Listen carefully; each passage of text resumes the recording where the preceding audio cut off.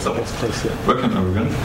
We are on FOSDEM, which means it's a developer meeting. So I expect you are working with software. If you're not, raise your hand. Very good. Yes, so we have software and you want users to use it. So only users don't like broken software. So you need testing. And you might find out that testers don't like completely broken software either. And so you need some testing without testers, which sounds difficult, but it isn't, because you can just do automated testing. And there we are, automated testing. And what do we do?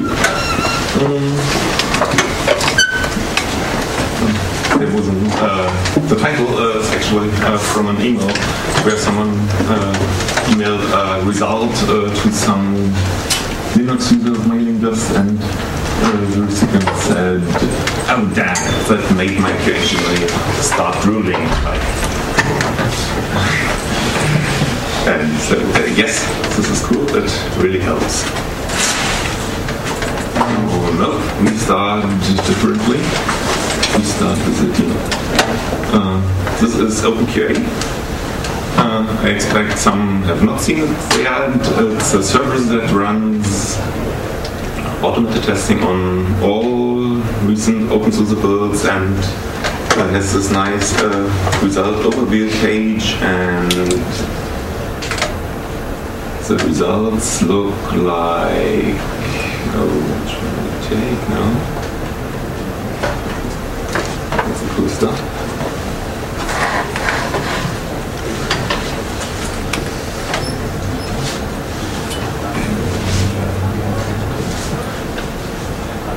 That's it. So, and what it is a video in October format, which you can easily view in Firefox and watch the type there and do anything a user does. And it works by having a virtual machine with KVM, the kernel virtual machine. Capturing screen output every half a second and everything in a nice video, which can be viewed later by anyone, not just developers, not just testers, by anyone. So this enables people to help. They can just have a look, like, oh, that seems to look crappy, or oh, it shouldn't do this, or the translation is broken, or anything. So it helps. And this one not only tests installation by doing this stuff, it also tests upgrade from old versions. Oh no, I'll tell later. The interesting part is it's a video. I can just get forward and see, oh, it tests console applications, and let's get even more forward, like, oh, it tests SSH Xterm stuff, and oh, Firefox, yes, and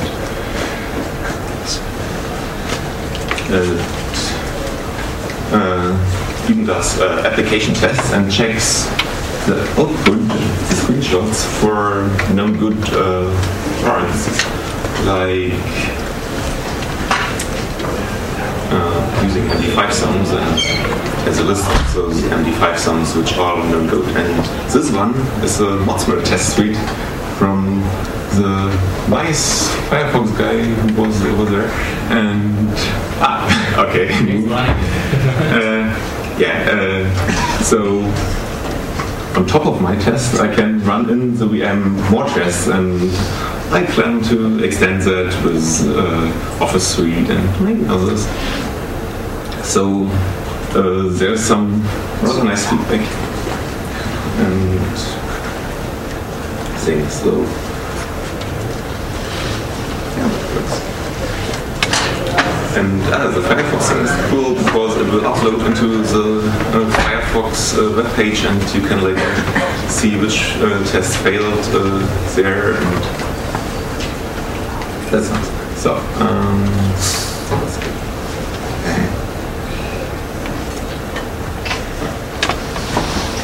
why should we do testing at all? That's the question. So, of course, yes, there are bugs because programmers are doing new things, and yes, they are working on big projects.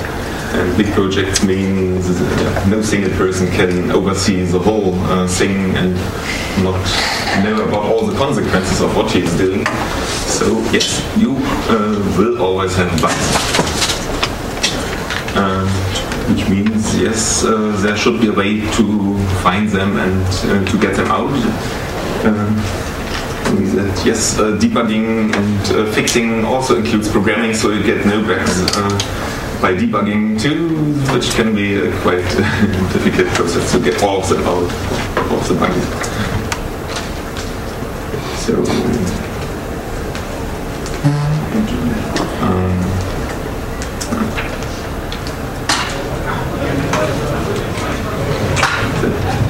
yeah, for distributions. Distributions are especially complicated because they're complex, not just because you have a few thousand pages, but because you have programs that use libraries and programs that use other programs, or programs, and you have programs that communicate over sockets with other programs that need to be running. So there is a lot of interaction, and the actual components of this interaction are maintained and developed by usually different persons or projects. So you might run into unexpected situations there where you change component A, but you get a very unexpected effect in component B in a very different place. And this does not just apply to Linux distributions, but also to other big software projects like OpenOffice or Firefox, possibly. So you need testing in a lot of places. And then you have development in all open source projects, free software projects. A lot of development happens every day on the Git repository or any version repository. And you want to find bugs in a timely manner, because if you are a developer and code today something and tomorrow someone comes and say, oh, this is broken, you might even have the editor open and remember what you did, but if the bug made it into the next stable release of what you did, then might be half a year or 2 years later, and then the user comes and says, this is broken. You think, oh dear. And maybe you don't even remember what you did, or maybe the developer left the project and someone else left was maintaining it and hates it. And that's not nice. So you want some quick testing, this quick feedback. That is also a really good thing for developers, not just for testers or users. So that's why you also need some good testing. If you don't have there can some bad things happen, which is testers or users, that there's some overlap between those groups. Will get frustrated and go away and say, oh, I don't need your crappy project, and I go to some other project. And if you lose testers, it will mean not as good testing, which means the overall quality would be lower, and you don't want that. You want the exact opposite, which means good testing. So automated testing is just a part of it, but an important part. And you want some good processes, like having mandatory tests that need to pass before you do a beta release or release candidate. And if you follow those processes, it will ultimately lead to a higher quality and happier testers and users, of course, too. So you really want good testing. But well, testing, yes. But why automated testing? It's so difficult to code everything. So why spend this much work on automating things which you could do just by click and be done? Yes. And well, I'm a programmer, so I know about the chief virtues of programmers, which are laziness, impatience, and hubris, stated by the inventor of Perl. This needs some more explanation, of course. Laziness means I don't want to do the same thing every day again and again. So I spend a lot of work doing this automation to be lazy later. And impatience means I want the results as early as possible. So if my test runs an hour, I want to have it a lot earlier. Like when I get up, I look into my browser on OpenCreate or OpenSUSE and watch the video and have the result after 1 or 2 minutes because it already ran from the cron job at night. And so yes, that's impatient. And hubris means I want it all so good and so nice that nobody wants to say anything bad about it. Still have to work some more with this one, but it's improved. So, what are we doing also? We are doing a lot of things. For example, install everything. We test upgrades from old versions, which are sometimes more difficult than a fresh install. We test important applications on top of that. And other tests for old known bugs. There were some quite interesting examples.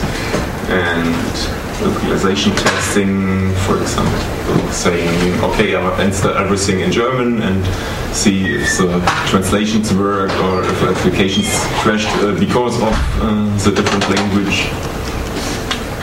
And I save a log file which has CPU statistics in there, so I can compare, did this version need more CPU time than the other version, so I can use it even for benchmarking the whole thing or only parts of it. And another thing that I've only recently found is dissecting, because even if a bug has been in there for quite a while, I've been running my tests for quite a while too, and I can have a look at old results and see, oh, this started at November 17th, and what commits were there, so I can pretty much point to a commit that caused this bug, which is nicer than having to search everything. So,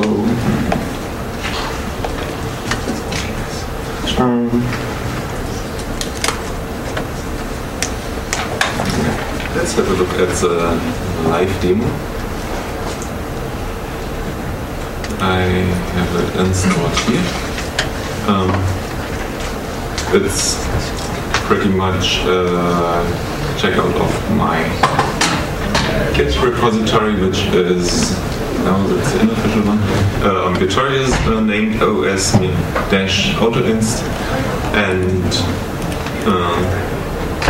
there I have this test run directory where I just have one environment thing which gives some extra parameters for the test, like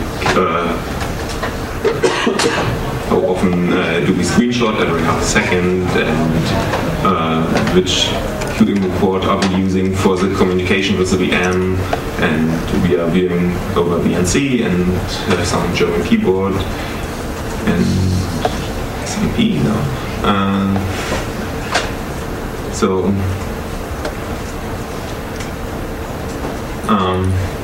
There I can just run the test with, where is it?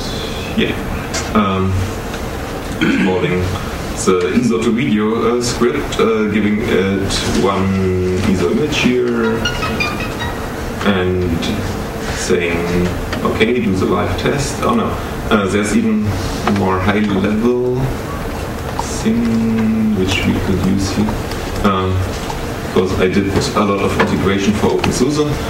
I have a high level thing where I just say make, and it says, okay, this test has already run, so it doesn't need to run again.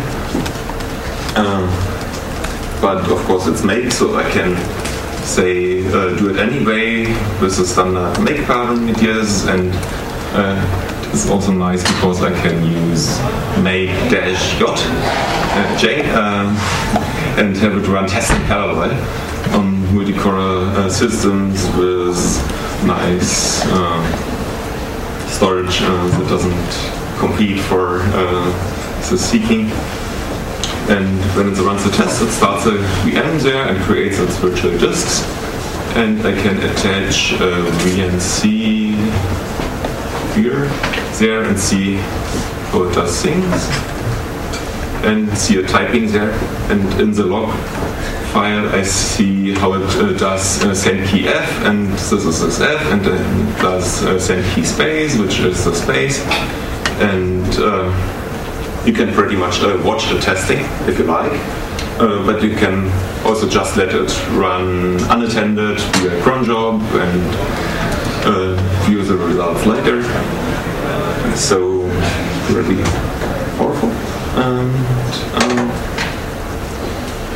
what do we do? Yeah, could let it run a bit. So that's some options there using the serial console because the output is more predictable. So my tests, I have some scripting, it's all written in Perl, and I have test modules which I just throw into a certain directory, and they get picked up by the testing. And there I have some functions like wait for the stage, like wait for the welcome screen, or wait for the thing booted up, and it will recognize it using the screenshots usually. And to recognize it on the screenshot, it does MD5 sums here over certain regions of the screen, like here X, Y, and width and height. Yeah, it works actually. And of course, if our art team comes up with a new background image, I have to update some MD5 sum. Yes. But it works really well because sometimes people would just use a wrong background image file and have a black background, and my test will immediately pop up and say, oh, this didn't boot as it should. And here it detected, oh, this booted GNOME, because somewhere here was an MD5 sum. Here, this one, which is in my list of known MD5 sums, and says, okay, booted GNOME, and looks like built 1000 something or later, and it indeed is there. So we can just keep it running. Since it has a build number there, would it keep track of that build number across MD5 sums, so that if, for instance, there is a version somewhere and you get an older screenshot, it's something that looks like an older build but is actually a newer build, that would fit as well? Yeah, of course, if it still looks the same. Yeah, no, the idea, what I'm asking is, say that you have an MD5 sum, like you've got built at 1016, and then later on you get a checksum that looks like something that was 3900 or something, that would mean a regression. Do you catch that situation too? No, because it's still flagged as okay. Okay. So it would say okay. Right. So if you would remove that checksum. Yeah, then yes. Yeah, but I usually leave it on the list, but that could be subject to maintaining the tests. So if you like, you wanted always to look the new thing, you just remove the old checksum and then say, okay, that's bad. Right. If it never sees it again. But sometimes I rerun old tests using the current test suite, and then I still wanted to say everything was okay. Yeah, but my point is you might want to be interested in having regressions be detected. But yeah, I can understand. Yeah, yes. There are more serious regressions, like things really breaking. Yeah, sure. And usually, that's an overview page. Like here, there is also some details page, like here, and it has plenty screenshots of things like where it waited. Here timed out waiting for the bootloader because there was a new bootloader background image, and then timed out waiting for this and for this. Needed to update the signatures there. Right. And here it just did some tests like super up, which is open source's update mechanism, and said, oh, unknown result. And you can just click here to see what it did do. Oh, it had some multi-level upgrades and didn't get where it should. So I improved my tests afterwards and got better results then. And I did the setup here for the Modsmill test suite, and you can look how it did it, like installing the GCC and make and things, or you can, there are not auto-check tests which have no MD5 sums whatsoever attached. So you can just say, okay, let's have a look at df and free and whatever, and see interesting things. So it's just recorded for later reference, and I capture the list of packages that are installed, so I can see, oh, this version working and this version not working, and have the difference there. And here it will hide the OK results, so it doesn't get into the way. And usually you just have a short look at, oh, this looks strange, what is it? GLX gear is not working in KDN, Lisa, whatever, for 2 years. Or here, evolution not fitting into 800 by 600 by default. Well, can't do much about it, but yes, it's all there in the tests, and you can easily see what it. So, test still running non-console tests. I would like to ask something. Yeah. Do you always run all the tests, or is there a test management system prompting like choosing only tests which match to the Partly, yes. I have some. There are many different variants of tests, and there are ways to select. For example, there is a test for Banshee, say, and of course we don't install Banshee on KDE, so it says here in its applicable method, if desktop equals kidome, then test Banshee, and it's not installed on the live CD, so we don't test it there either. And with this method, you can just give some environment variables and have the proper tests selected. And I also have some way like say the Xterm test here, which isn't run if the nice video flag is set, where I only want video which can be uploaded to YouTube as promotional material for our marketing guys. And there I don't do the external and console tests, so I skip that here. And so yes, you can skip tests you don't want, or skip tests that don't make sense in a certain situation. I would like to ask you another thing. How do you organize your tests to keep up, not to get overwhelmed, but do you organize them just in directories and you're looking right over all of them, or do you have a proper test management system? Yes, some, yes. For OpenSUSE, I have this makefile system where I have a test scheduler that will say, okay, for the latest release, I want to run the GNOME test, the KDE test, the LXDE test, the LiveCD test, the USB boot test, and how much of it, and which architecture.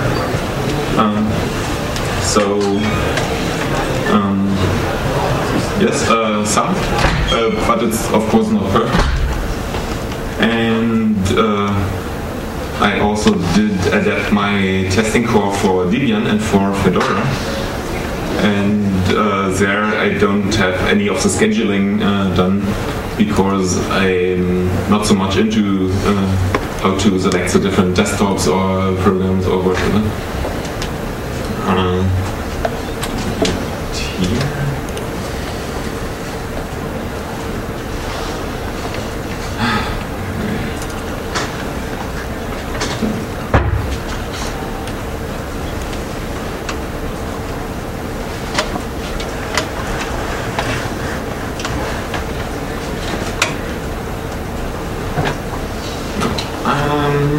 I have some Fedora tests somewhere.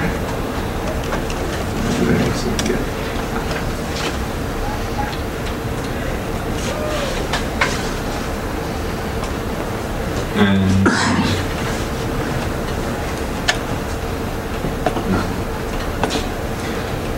so scheduling.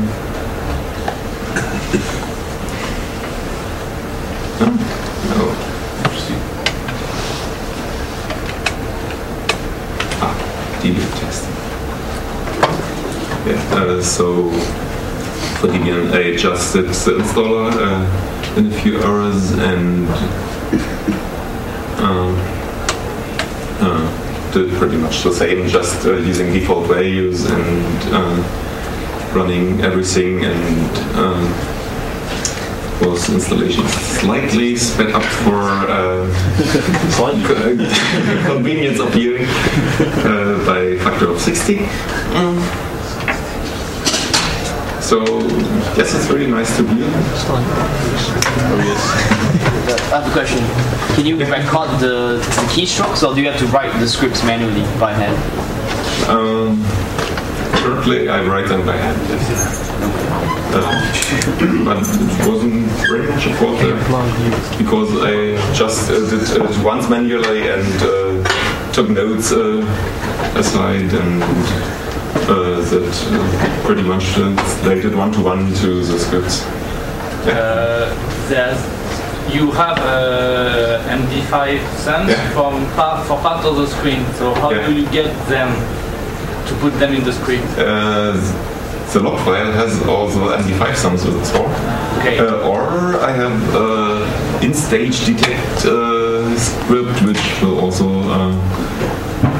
calculate the MD5 sums for any given ppm file, which is what QEMU produces. But how do you get the MD5 sum for a particular region? Do you have to do that manually, or is there some...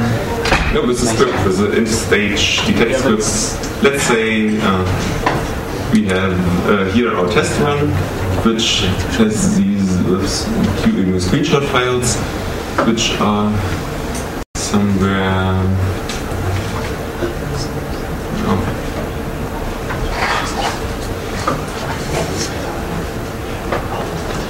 the test run directory. Yeah. And so I just say, okay, give me the MD5 sums, and it will use PPM processing and copy parts of the image and calculate MD5 sums, which can be used for test result marking as okay or error or whatever. So yes, still some manual work, but there can be more automated, I think. So, oh yeah, the Fedora thing, which is this one. And it's not very difficult to adapt to different distributions, or not just Linux distributions. That's a nice thing. You can use it to test about anything that runs in QEMU and accepts keyboard input and produces video output, or maybe even serial output or whatever. So PSD or Illumos or even the Evil Redmond operating system. So it's rather versatile because it doesn't need any special provisions within the testing and tested operating system, but does everything from the outside, produces keyboard input from the outside and takes screenshots from the outside. Yeah, that's Fedora 14. Yeah, but because it's a video, so you can just skip somewhere in the middle, usually. But here and see what it is. So that's a nice. Can it send mouse events or is only keystrokes?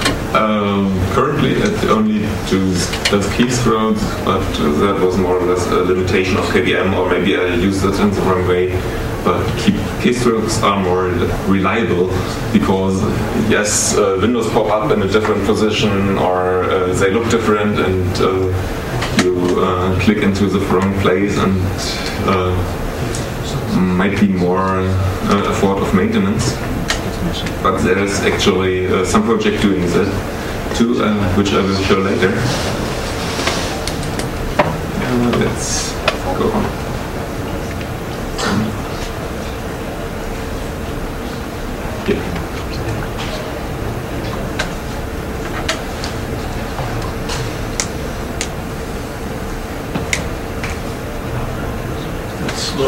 It's still running the tests and using memory.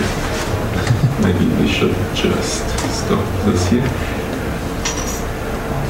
So,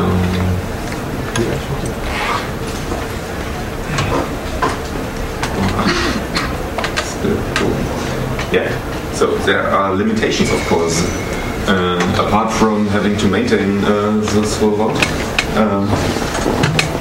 So, well-known theoretical Professor Dijkstra said that testing is very good to prove the presence of bugs, but is hopelessly inadequate to show their absence. To prove it, that's not possible because programs have so many possible ways to go and options to input. But luckily programs are often structured like this, where you just say, okay, I test the main parts which goes right through the end, and if that works, yes, the program can be used the way it might work. So there is some guaranteed quality you get when you have your test run and have showed that it worked the way it should in this case. And yes, it's site again. Details. There are other things that are difficult to test with this approach to automated testing, which is hardware-related stuff, of course, because QEMU or KVM only emulates one certain disk controller and one certain network device and one certain video graphics card. But very limited, but it still helps because you find the software bugs before the actual testers get the version. So the actual testers can concentrate on finding the more difficult bugs which you can't. So you still get some improvements there, which you want. The other nice thing, the other thing you can't test is things that change all the time. Like, say, a screensaver that does some random star field with stars passing by, and you can't tell did it really look the way it should because it always looks different. And signatures wouldn't work, and sometimes there are even other things that pop up randomly, like happens on this one here. No, from the server. I have my own copy. Here. And sometimes things are just randomly, like the window placement in certain window managers.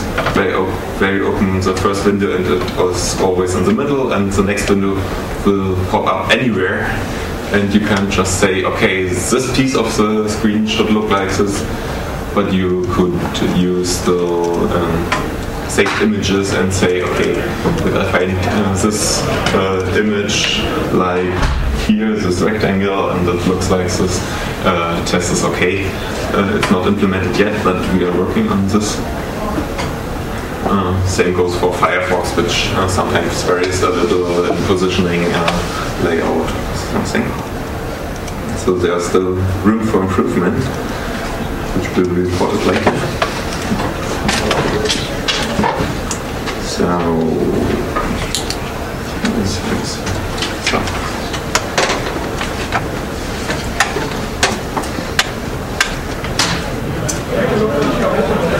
sometimes you also find bugs which aren't bugs in the tested operating system, but which are bugs in your testing environment, or for instance KVM itself, because it's still not 1.0 for a reason. And yes, it's not perfect emulating everything, and somehow you need to tell how. But usually you can just use an older version also as cross-check, or I often use VirtualBox, and if the bug happens there, it's rather unlikely that it's related to KVM because it's very different. Of course, there are also other projects doing automated testing. For example, KVM Autotest, which uses a pretty similar methodology with the so-called step engine, and it also has regions of interest, which are parts of the screen it looks at, and yes, it's also similar, written in Python. But I didn't know about it when I started working on my OS auto-installed code. So I didn't look into this back then.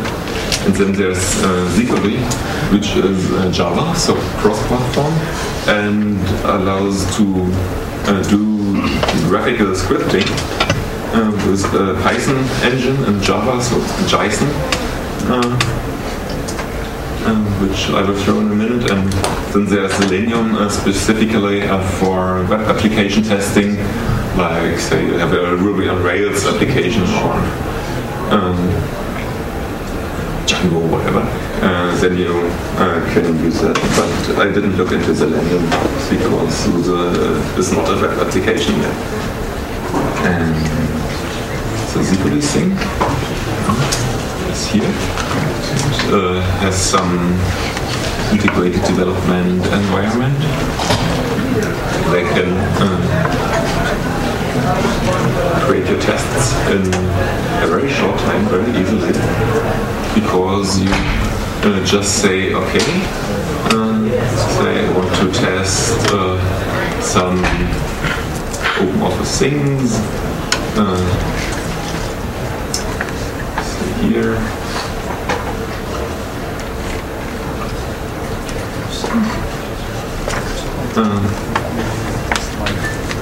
We'll say, okay, let's paste some text. Yeah. Paste.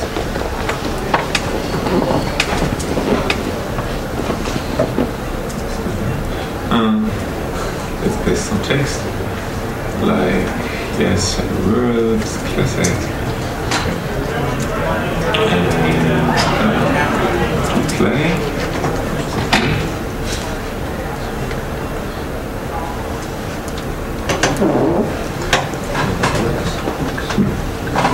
Last time. So yes, that's projects also in development. Yes.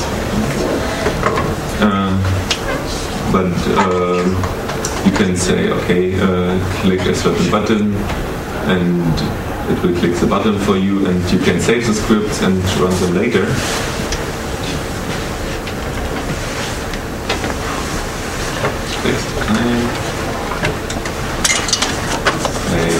Okay, we have this one here,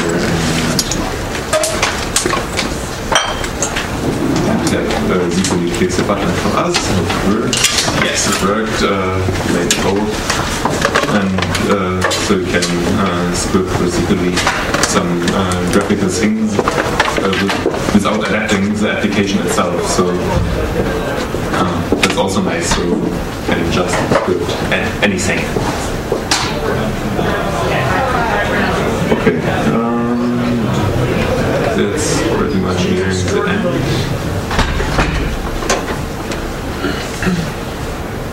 Questions? I could show some more of the code, which is rather easily structured, like say the console test. This one where I say, okay, this is a regression test for bug so, and I do script run so, which just types letters and \n and waits until the VM is idle, because it looks at the CPU statistics, and then it takes a screenshot and runs another script and has a checklist in there, so that everything that belongs to this test is contained in this single file. One question. Question. You take a lot of MD sums of images from a time point where you start and just check them on afterwards. Do you find that the actual time, how long time everything takes, plays a big role in how sensitive the test is? Is it? I'm not sure if I understood the question. If I understand your system correctly, you start a test at time 0, and then you let it run and you take snapshots of the frame from it. Yeah, I always take screenshots. If you change the test somehow, so you change the time, something takes a little bit longer or a little bit shorter, will that ruin the MD sums later on? So you're sensitive on time? Rarely, because the tests usually end with a certain image, and if it ends up, you just stop it first change from previous on. That would wait until the test is done, and usually looks at the image at the end of the test, like, okay, this girl did return okay in this case, and this was seen in this particular screenshot. Okay, so you start the test, do the processing until an end state, and just check the end state. Yeah. Yeah, look at the image has been seen, or the MD5 sum has been seen there. Okay, there's just one sum for each test that you're checking. Well, I think I get it. Yeah. Okay, any more questions?